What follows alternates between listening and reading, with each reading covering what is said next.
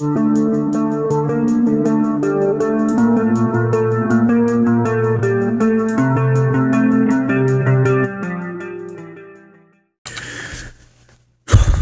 guys, Bushcraft back again with another video. And yes, you've read the title right. The government is stopping you from living independently. And a lot of you guys already know a lot of this stuff, but you never know. Somebody may new come along and see some of these things that they just might not know. It's just a part of life. There are some people that still think that our government is one of the best governments in the world. You have freedoms here that you don't have other places, which is true. Some other countries, but we're getting as bad as the other countries. Our freedom, our independent, it's slowly grinding away. And it's been a long time since I haven't felt this way. In these last few years, it has gotten so bad. So bad. And I come up with this, it's kind of like a list, I don't know. But we're going to start off with the first one. And the first one is very important. Freedom of speech. Yes, our freedom of speech. And you say, well, we have the freedom to speak. Not entirely. Even if you're watching me, there's some things I can't say because I will get shut down. A lot of this I do understand with YouTube because they have to make money. But some of it is a little fishy business going on by our government. Yeah. When we've seen this, especially it's full blown in your face since 2020. It's just for social media alone. It's when you have somebody coming by and Biden Twitter, Elon Musk bought Twitter. Then he found out, oh, all these hidden things in here. And the Twitter files. Yes, when the FBI controlled what you said and what you read and all this stuff. But the government has no control over it, does it? Yeah, right. Now, you might as well say that it could be the same thing with Facebook and Google, Instagram, and all those little social media things. It's so bad that parents go to these teacher meetings and school board meetings and stuff where they get up and they talk about their concerns about stuff that your kids are dealing with in school, what they read and what they're being taught. They want to have the ability to say what their kids are learning. It's their kids. But no, they can't. These parents go in there and talk about things that their kids are being taught.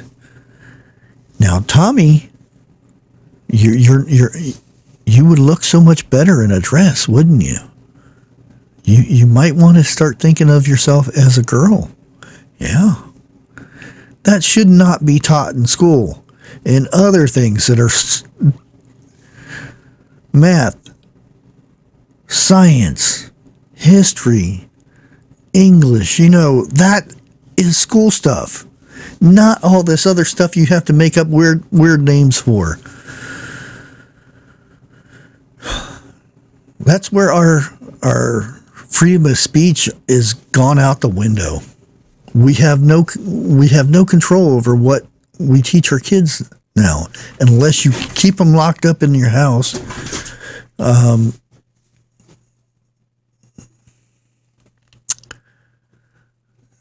That's where the government has limited your speech. We'll put it limited your speech.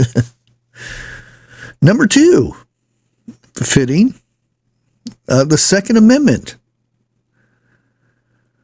There's a reason that our founding fathers, number 1, freedom of speech.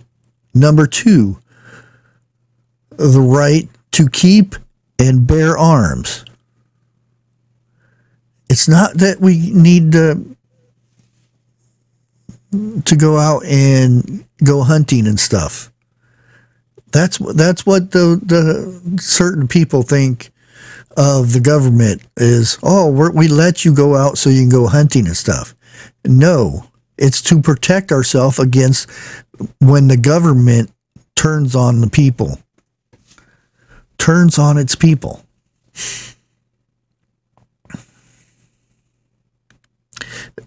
Our founding fathers understood the power of those words. Yes, the power of those words. The freedom of speech and the right to keep and bear arms. That was so important for them to put it 1 and 2. Our next one.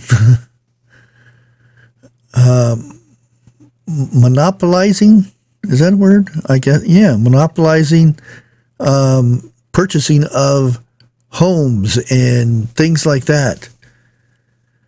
Powerful investors, if you want to call them powerful investors, are buying up as much as 1/3 of all family homes in the United States. These powerful investors, they have the backing of the government. They let them go for tax breaks and everything. They're buying up all these homes and things. Yet, this is the worst we've ever been, where our homeless are sleeping on the road, underpasses, and whatever. The crisis of the homeless. That's actually a good way to put it. Crisis of the homeless.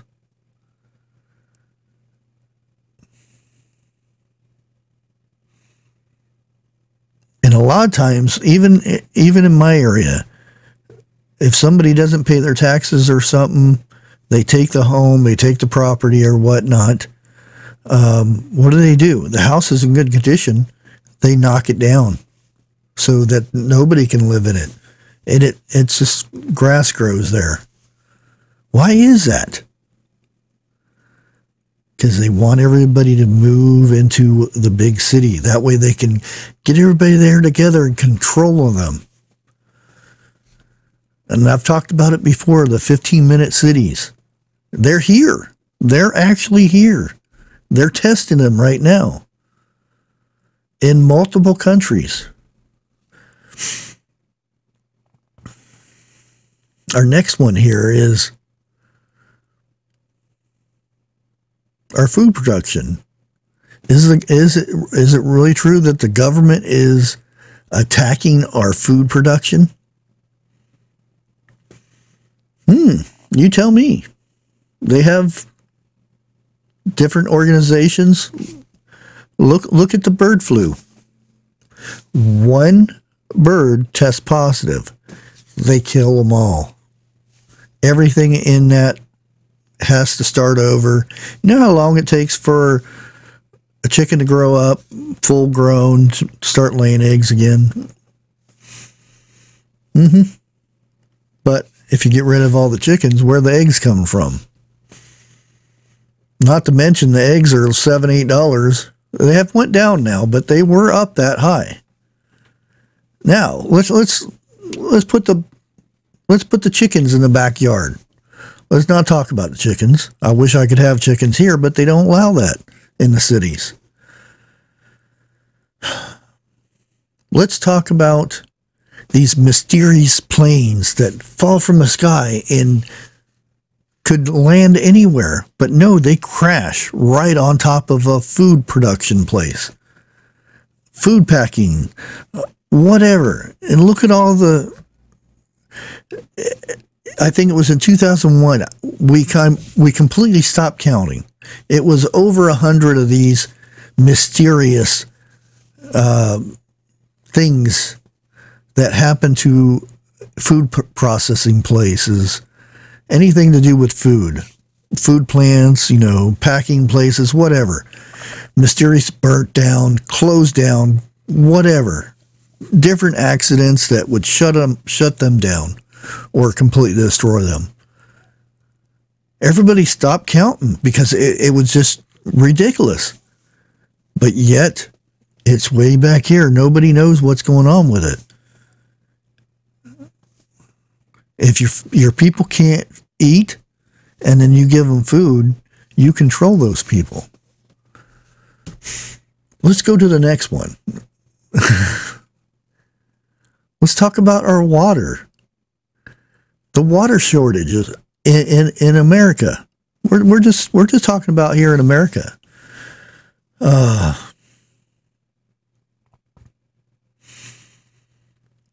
We talk about, like, we'll go out west. The mega drought. Lake Mead is the lowest it's ever been. They say it's only got maybe very few years left, and it will be completely empty. It'd just be a little stream coming down through there. Not to mention California. You can't water your grass. You can't wash your car in the like normal people do in your front yard. You can't do any of that stuff. You have to limit how many showers you take and how much you flush the toilet, unless you're a celebrity or something. But yet during the wintertime, it floods so bad. But what do they do with that water? They channel it out into the ocean. Goodbye, water. We don't need you right now. How about saving that water until, you know, the drought that comes?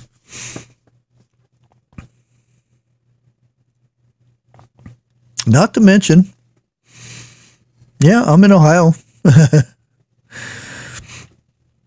And this goes on for other places. There's so much going on with our waterways and stuff.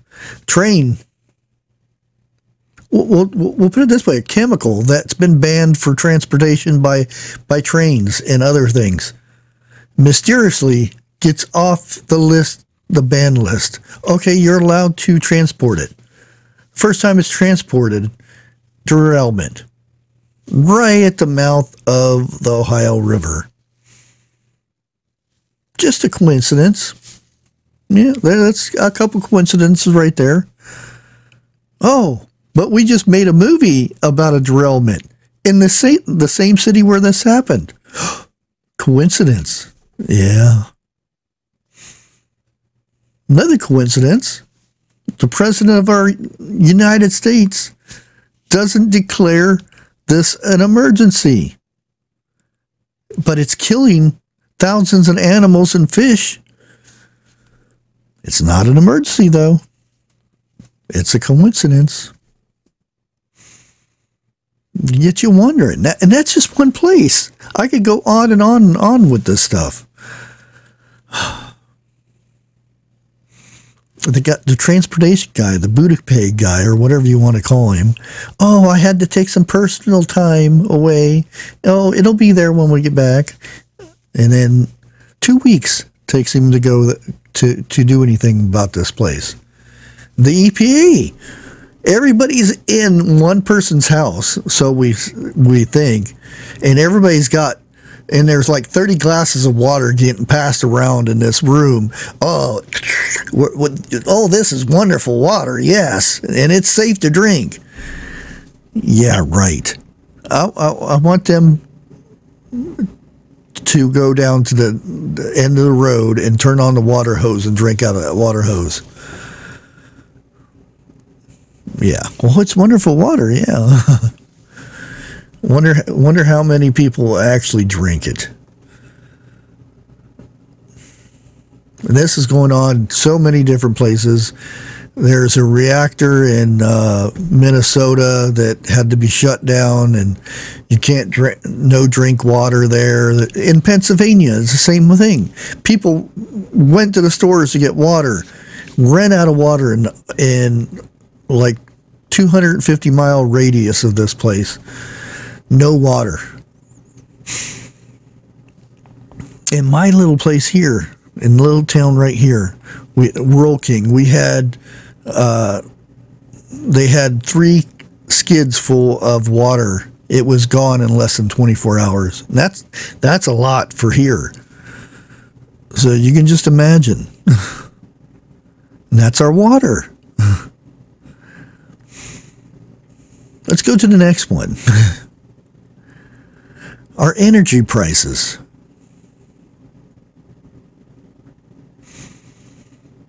Yep.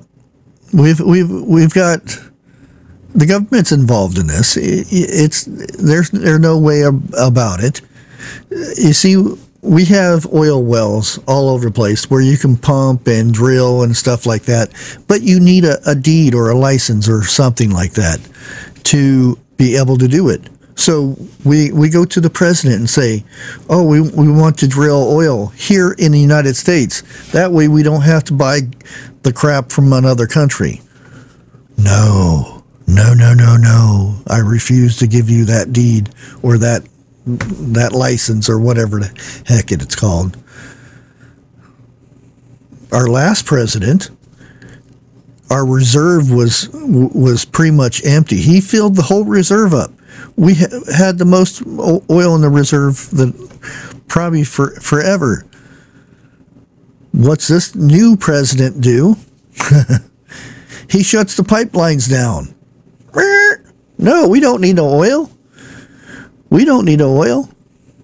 Why don't we need oil? Because his son is partnered with an oil company in China. Yeah, we don't need no oil. Let's make the Bidens rich by getting the oil from over there. Oh, well, we're running out of oil here in the United States because, yeah, we did stuff. Well, our reserve is about empty because we send all of our reserve over to China to get it refined because we can't do it here. No, because he shut these plants down. We didn't get license for that. No, you need to renew your license. Who renews them? The government. No. That's our energy. Yep. Oh, we want to make everything electric. Have you ever seen these electric, where they go and charge these vehicles? There's 4 or 5 of them up there. If you get like over 4 or 5 of them, they start catching on fire and whatnot. I've showed videos of these things before, and they're... Anyways, let's move on to the next one. Starting wars. Yeah. Backing other countries that we get them started. It used to be our president must seek approval of Congress to go to war. Yet, how many times have we been, or conflict, have we been to these things and started these things, and there's been no approval? Yeah. We've got so much going on with Ukraine, Taiwan, Israel. I could keep on going and going and going. Everybody knows what's going on with this. And I can go down the road and talk to 5 people and say, do you think we should be sending $160 billion to a country to help them and give them all of our resources, our military resources? They're going to say no, unless their brain is so far stuck up the media's, you know what, to realize anything.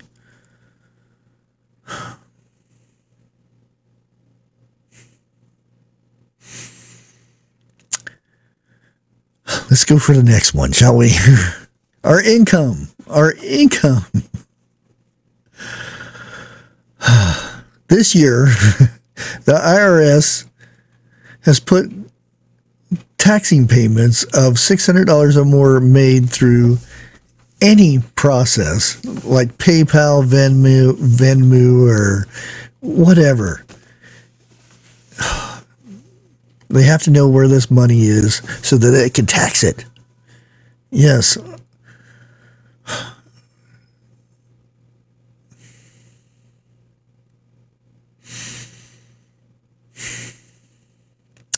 You stop and realize, we go out and work.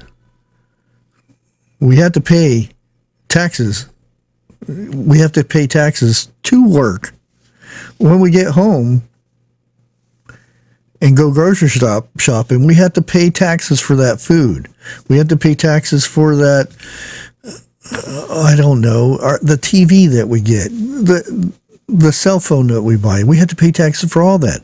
Not only that, we have to pay our city tax. We have to pay our state tax.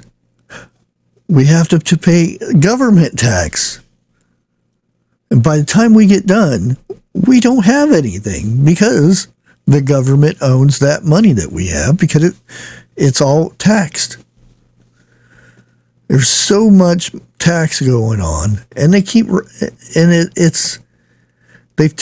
they've raised the tax so high on every little thing. Even if it's, we're not taxing the little people, but we'll tax that rich guy over there.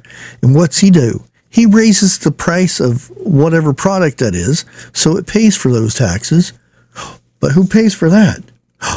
Us, the little guy over here. Yep.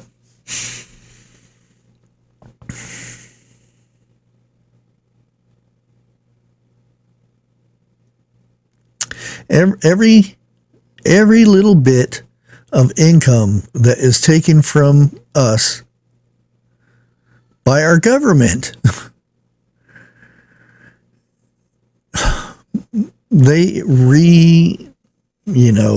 fiddle with it and put it here and put it there, and it ends up going in their pocket. Let's go to the last one here. I've kept you guys long enough. It's already, I'm sorry. In the end of our lives, the end of life monopoly, we'll put it this way. When our family, we start getting old and we start getting ill because our bodies are wearing down, they're not functioning good anymore, or we pass away. We have to pay for that. We have to pay for what they left behind and whatnot.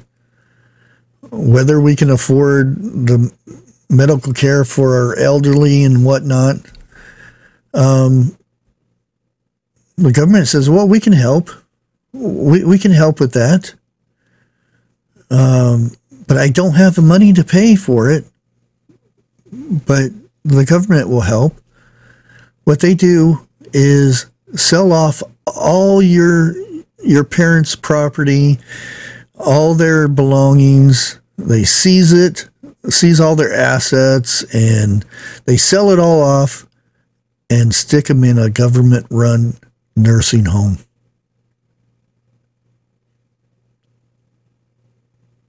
So where they're really not taken care of the way they should be.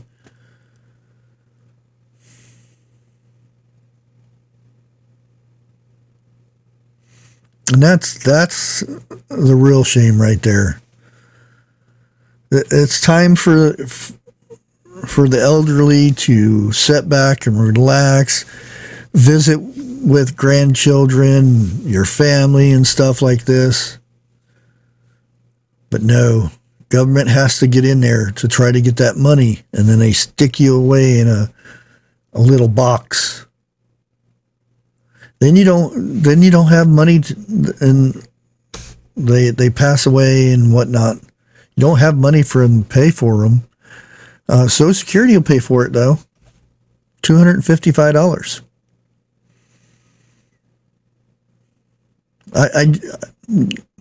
You probably couldn't even buy a cardboard box that big and to pay somebody to dig a hole to put you in. $255. Is that what the worth of that person that's lived that whole long life and paid taxes every day? That's what they get. Anyways, guys, I'm going to leave you at that. I've kept you on here long enough. Want to thank everybody for watching. And like always, God bless.